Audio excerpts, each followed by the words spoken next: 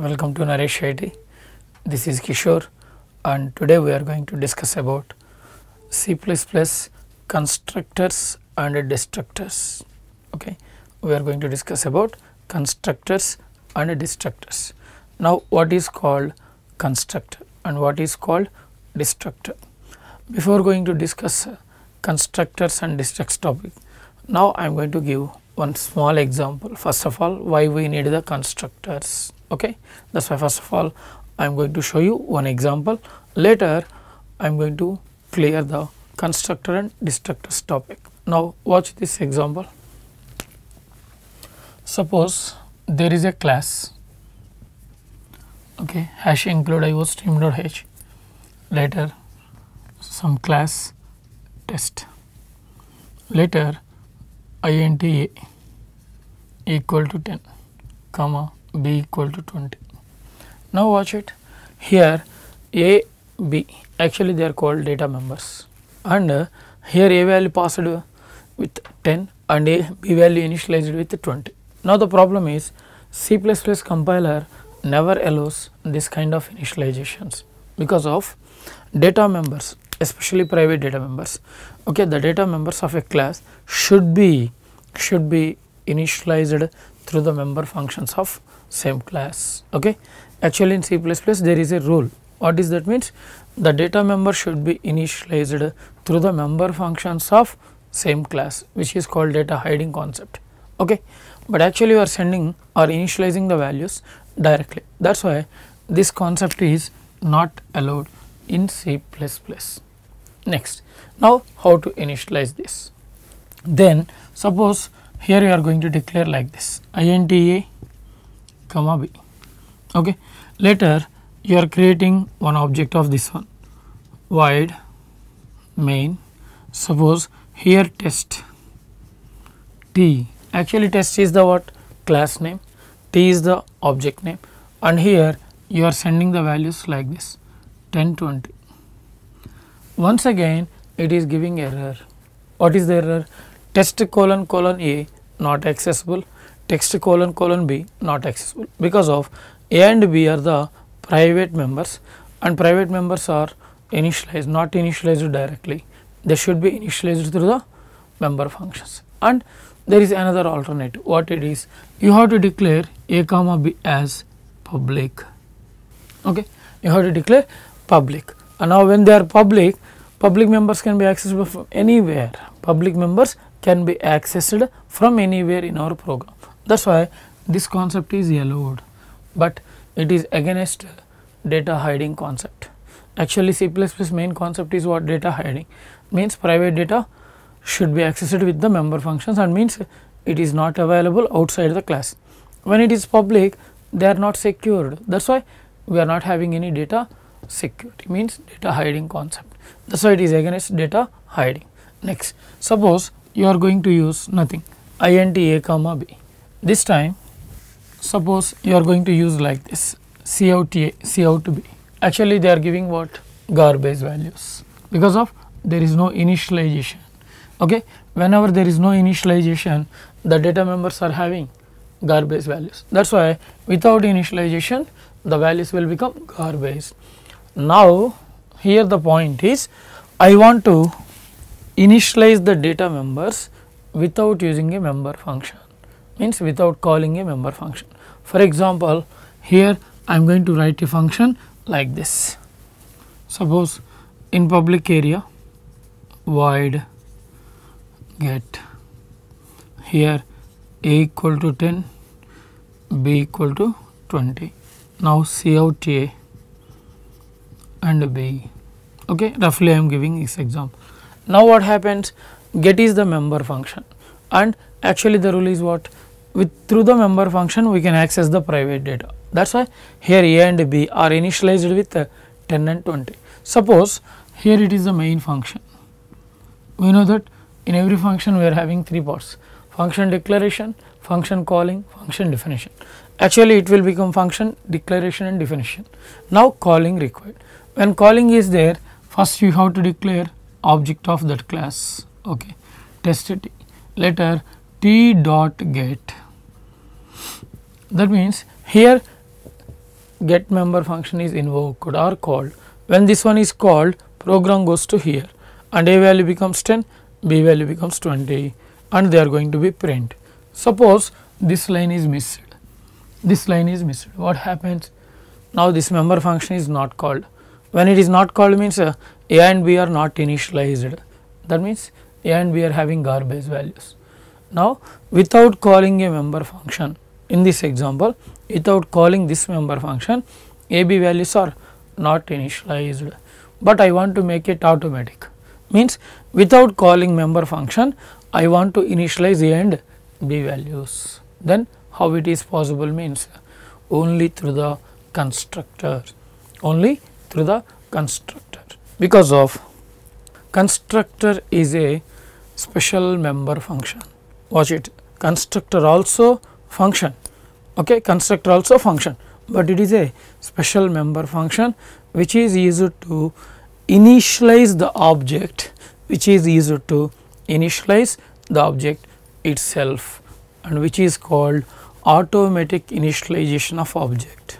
Okay, thus as constructor is a special member function which is used to initialize an object itself, and this process is called automatic initialization of object. Now what are the rules and what are the benefits of constructors? Okay. Next, here the first point, when constructor is used, data members are automatically initialized, and when they are initialized, when the object of that class is created. Okay. Now here the point is T is what? Object. When the object is created, automatically constructor is invoked and the data members are initialized. For this, what are the rules we have to follow? Okay. The first rule for constructor is the name should be equivalent to class name. The name should be equivalent to class name. For example, here watch it, our class name is what? Test, and data members A and B. Now in previous example I have used void get, actually class name test, member function name get, that means there is no relation. But here for constructor the first rule is what? The constructor should be similar to the class name, because of constructor meaning is what? It is a special member function, it is a special member function whose name is similar to the class name and which is used to initialize the object members. That is why here test, okay, brackets close. Now watch it, here class name is test and member function name also test, and here watch it, here there is no void or integer or float, because of there is another rule for constructor. What is that? Means constructor never returns any value, or constructor never have any return data type including void, okay, including void. It is the another important rule for constructor. First rule is what? Constructor name should be similar to the class name, and second rule, constructor never having any return value and return data type including void, including void. That is why do not start with void or integer or anything, just start with test only. Okay, fine, it is the second rule. Okay, fine. Next, A value 10 and B value 20. Now brackets close. In my example it is called what? Constructor. Okay, it is the constructor.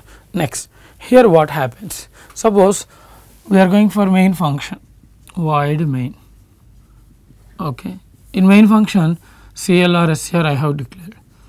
Next, test T. Here test is what? Class name, and T is the object name. Test is the class name, T is the object. Now the object is created. Now when this object is created, this constructor function automatically initialized, means it is automatically called. Now what happens? A, which A? T dot A becomes 10 and B becomes 20. That is why here just assume it is the T object and it is having A, B. Now A value becomes 10, B value becomes 20, and watch it, here we have called any function? No, just only the object is created. That is why the most important feature of constructor is constructor invoked automatically when an object of that class is created. When an object of that class is created, that is why this constructor automatically executed. A value becomes 10, B value becomes 20. Now, here watch it, it is the public area, it is the private area, and suppose you are removing public.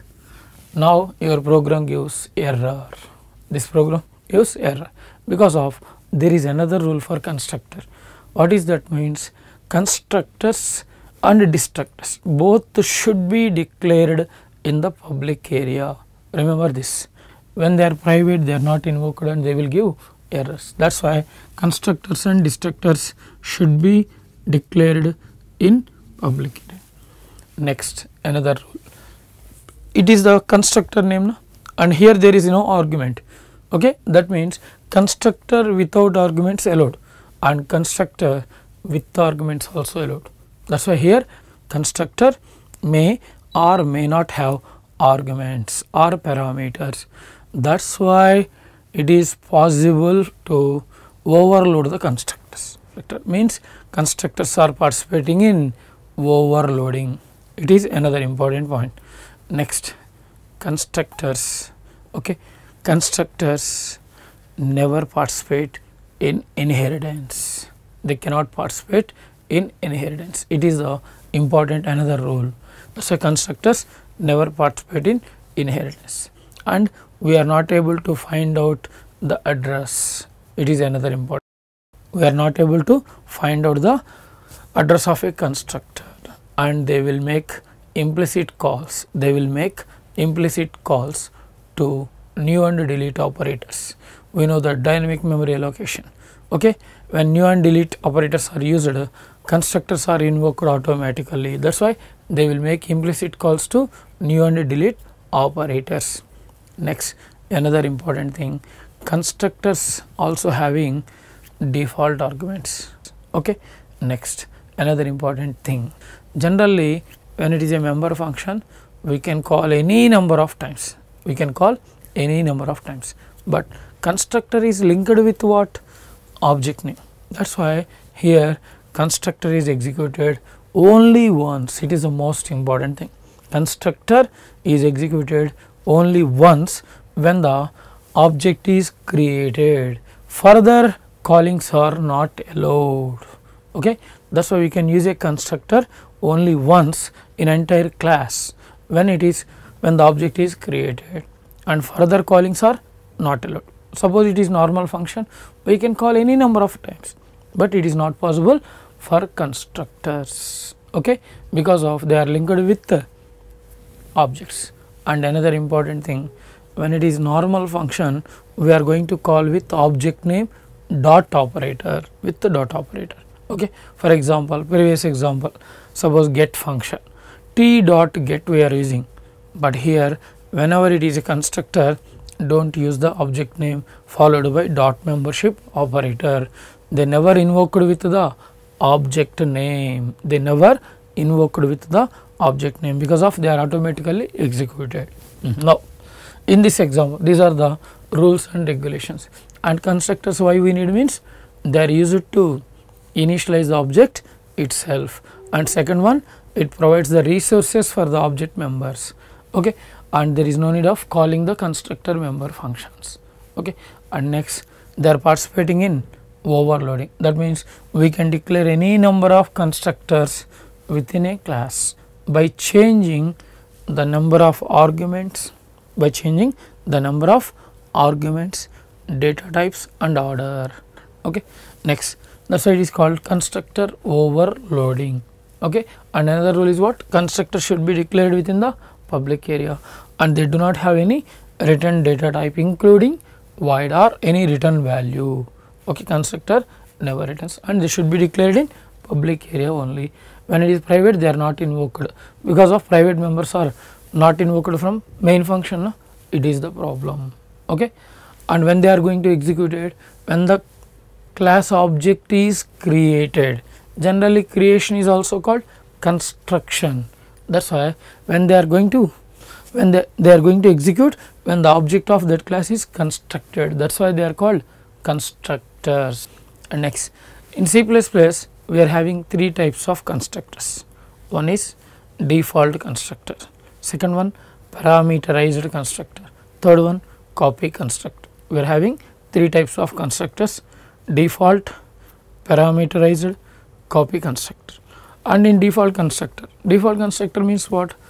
A constructor without any arguments, or a zero parameterized constructor, a constructor without any arguments. For example, say this test, there is empty brackets, means here there is no argument. Now it is called default constructor. That's why a constructor without any argument is called default, or a zero parameterized. See this, zero means nothing, no parameters, that is why it is also called default. And we are having two types of constructors, default constructors. One is what? That is system defined, okay, or system created, and second one user defined, okay. One is compiler written, one is compiler written, means compiler creates the constructor, and second one is a user defined, okay. For example, what is compiler defined? Suppose here I am going to explain with one example. Say this. Now you have declared a class like this, class test AB public void get something. Now watch this. In this class there is no constructor, there is no constructor. Now you have to compile this now, okay. When this program is compiled, your compiler watches any constructor is defined or not. No constructor. Immediately it creates a constructor inside the class without any code. Remember this, okay. Now after compiling this program, your compiler creates a new class without any code, with a constructor, that means with a constructor, and now it is called compiler defined or compiler written constructor. That is why a class without any constructor after compilation is having a default constructor, which is called compiler written or compiler defined. Second one is what? User defined. Now I will show you what is a user defined constructor, okay. Now watch this. Here class test, two data members. Now I am going to declare a constructor. Now it is called user defined default constructor, and here I am going to enter a value 10, b value 20. Next I want to print this data. Now void show, here C out a equal to a and C out b equal to b and class closed. Another point, it is the default constructor, it is a normal member function. Now what happens? Test t, t is the what? Object of this class. Now object created, no? When this object created, automatically this function invoked, a comma b becomes 10 and 20. Now a value 10, b value 20. Later t dot show, now gets h, program close. When t dot show is called, what happens? It is going to print the a and b value. That is why here it is going to show a and b values. Now it is created by the user now. That is why it is called user defined default constructor. It is a user defined default constructor. That is why we are having two types of constructors. One is what? System written, which is created by the compiler at compile time whenever the class is not having a constructor. Second one we have to define, that is called default constructor. It is the example for, okay, user defined default constructor. Now what is a parameterized constructor? In next session we are going to discuss what is a parameterized constructor, okay. Thank you for watching.